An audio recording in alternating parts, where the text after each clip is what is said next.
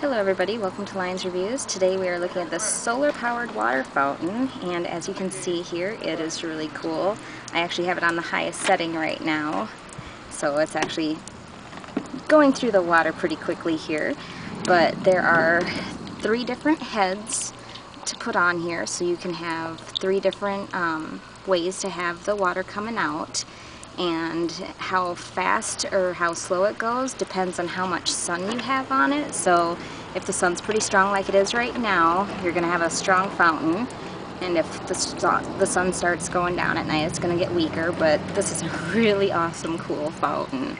So if you have any questions, contact the seller. But I think you will enjoy it. I really love it. So have a great day, and thank you for watching Lions Reviews.